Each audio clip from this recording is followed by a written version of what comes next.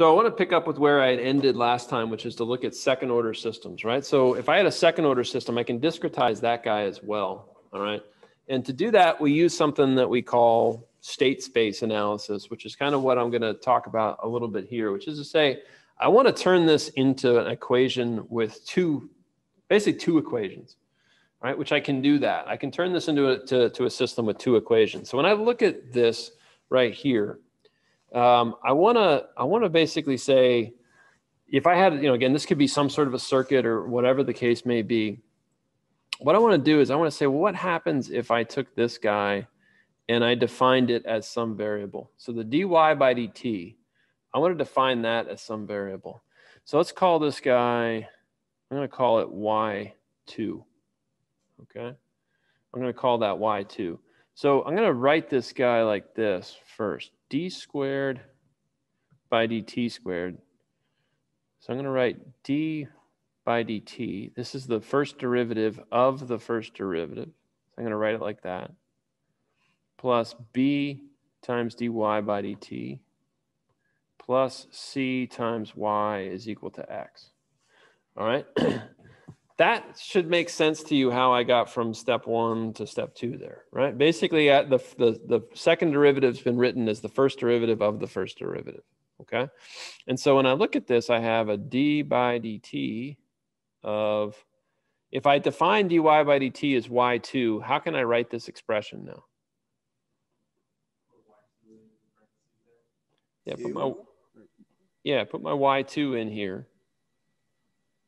And then I can write this as a y2. And then I have cy equals x, like that. Got it.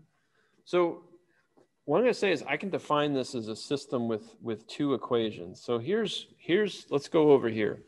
All right. So I'm gonna basically create two new variables, y1 and y2. All right. y2 we already created. We said that was the derivative.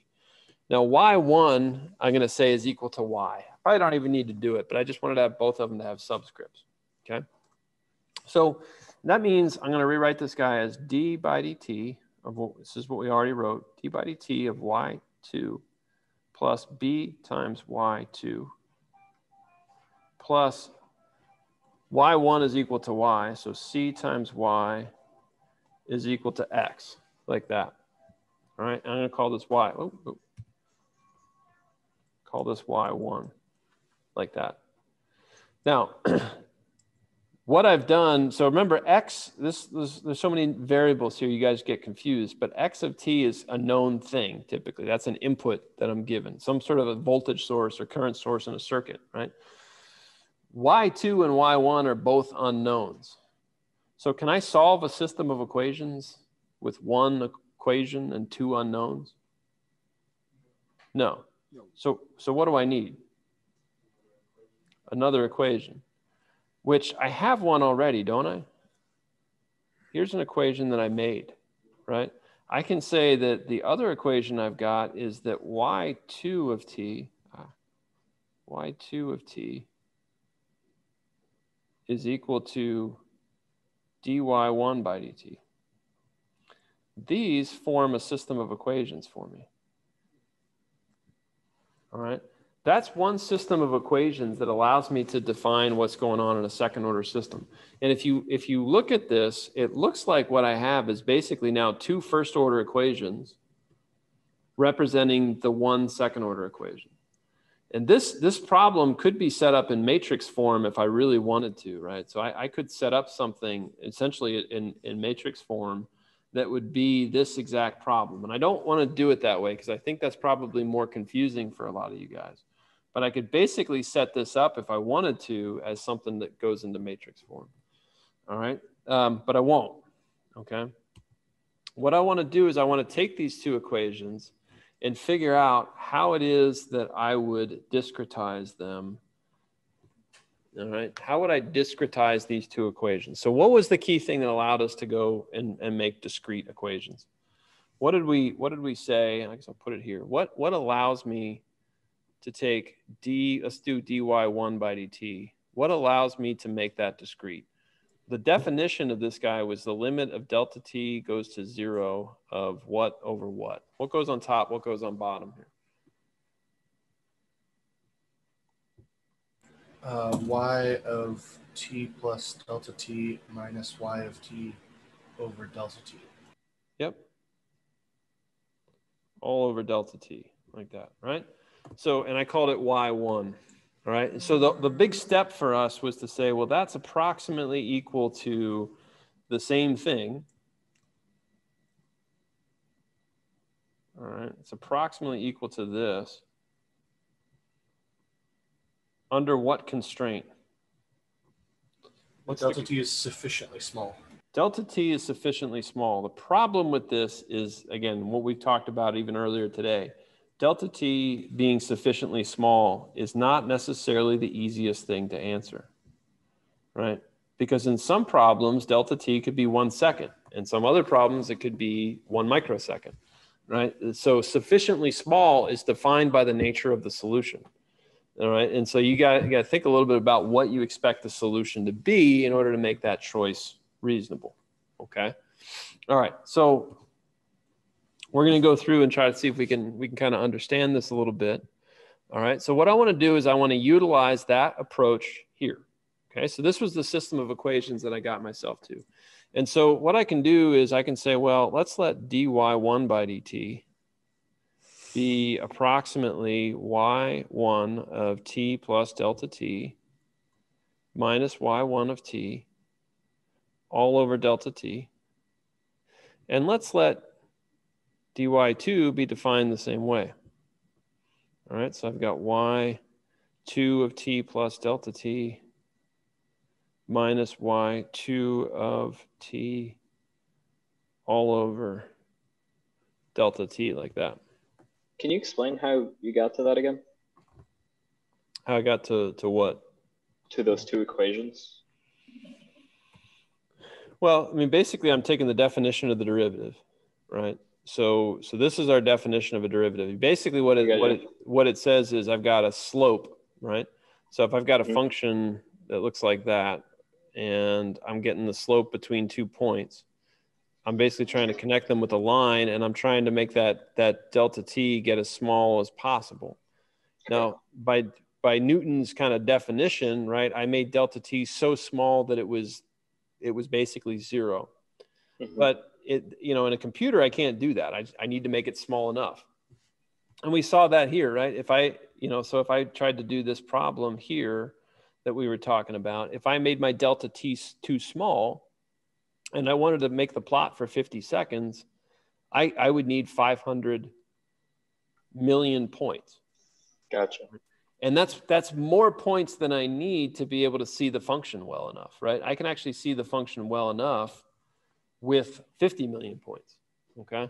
And that's what it was the problem, I guess, that Philip said there, delta t sufficiently small, right? I could go too small, right? So it's a question of a balance of not being too big, not being too small, but being just right. Okay. And so this is true. Basically, the only way this can be true, that we're accurately representing the derivative, all right, is to say that the delta t has been made sufficiently small. If it's not, then I get something like what I showed back here, right, where I had, like in this case, if I chose this bad choice for my delta t, then I get a really inaccurate thing, and it's not true that I've approximated the derivative properly, right? I've approximated it improperly, and this assumption that I made that this is true is no longer valid. If my delta t is too big, this is no longer a valid approximation. Okay, does that make sense? Now, aside from just one, using reasoning to look at it, and two, doing a lot of guess and checking based on what seems reasonable, is there like any more precise way to calculate what would be a good delta t? Nope, not really.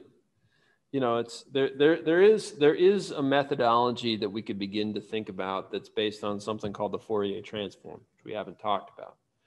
But engineering intuition should guide you to a good choice. And I wanted to do it from a viewpoint of engineering intuition, because I think that's, at the end of the day, engineering intuition is really valuable. Now, what I suspect you may do a lot of is guess and check. And so you guys may do this 1,000 times with a bunch of different delta T's. All right. But my hope is that as you do, after you've done it maybe 3 times, you'll start to go, wait a minute, what do I expect it to look like? Right. That's what I'm hoping will happen. Couldn't you just graph it on your calculator and like fit the function and see kind of where, you know, so can you use, so that same old thing, could I use a calculator to tell me what a calculator is going to do? I guess, you know, you could try that. If you know how to make your calculator solve a differential equation, I guess you could try that. I don't know how you can do it. Maybe you can. You could generate the solution. You could go through the process of generating the solution by hand, and you could then put that into your calculator if you wanted to. But again, I think you guys know enough and you're smart enough at this point that you should be able to reason intuitively about what it's doing. Your calculator behind the scenes is having to make some selections here. I don't know how good it does at making the selections. It's been a long time since I've used that piece of junk calculator to do anything, right?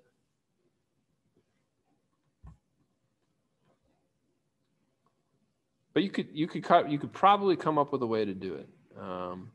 But if that's what you're doing, you're gonna spend a while doing it, and my guess is it's not really going to be that valuable to you in the end. All right, you may disagree with me, but we'll see. All right, all right. So let's keep going with this, right? So I got these approximations. I dumped them into these equations, and so that means that let's take a look at the bottom one first here, because that one's a little bit easier to deal with. Right, basically, I'm going to have y1 of t plus delta t minus y1 of t all over delta t is equal to y2 of t. All right, so what I did was I combined this approximation with that equation to get to this. So again, what that tells me is I can get myself to an algebra equation again, right? So what do I want to solve for here? What's my goal here? What am I solving for?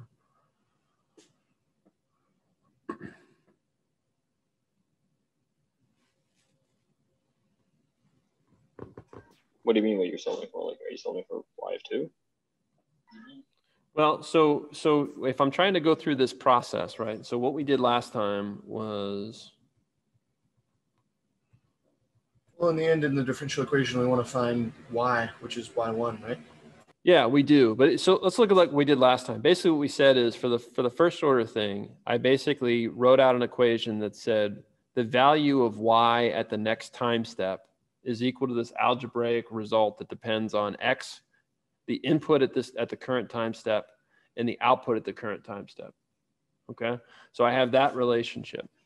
So I want to do a similar sort of thing, right? So what would I do here? So, I mean, you could essentially solve for the same thing again, right? Solve for y1 of t plus delta t. Yep, y1 of t plus delta t. And then I want to solve this guy, the other equation, for y2 of t plus delta t. And so I'm solving at each time step for 2 different things. So y1 of t plus delta t is equal to y2 of t times delta t plus y1 of t. All right, so I did 2 steps of algebra there in 1 step. All right, but it should be fairly clear what I did. All right. All right. So here, what about this next one? So it's basically I've got, what this says in words is that the value of y1 at the next time step is equal to, or depends on whatever I have right now for y1 plus whatever I have right now for y2. Okay, so it's that statement. Now, what am I going to solve this guy for then? What am I going to try to do with him? I'm going to try to solve for what there?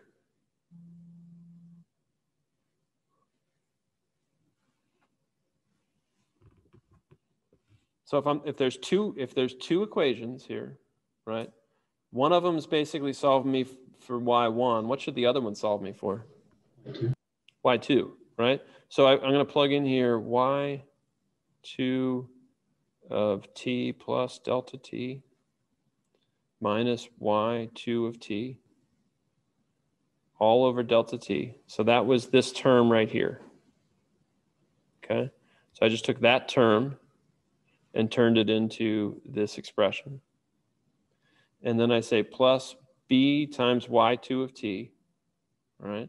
So I just copied that expression over.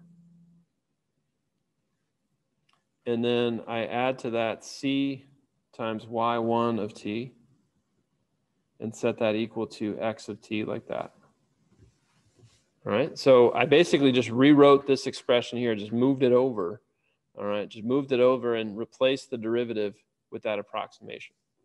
Okay, all right, now what do I need to do? I need to solve for y2 of t plus delta t. Okay, so what does that mean? So first of all, I guess I'll do it like this. It's going to be y2 of t over delta t, and I just move everything over, right? So I have x of t minus by2 of t minus cy1 of t, like that. All right, and then I gotta rearrange everything and solve for y2 of delta t, or sorry, y2 of t plus delta t, like that. So I got to move stuff over to finish that. So it's just more algebra, right? I don't want to go through the steps of the algebra. And at the end of the day, I get this.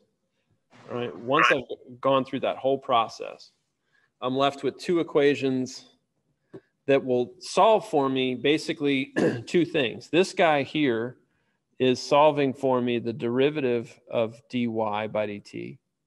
This guy is solving for me what y is. Okay. Because our original definitions were y1 is equal to y and y2 is equal to dy by dt. So I need to, basically what it's saying is at the end of the day, what I care about is what is y, right? That's what I care about. But I had to break it up into two separate equations to be able to handle the second derivative.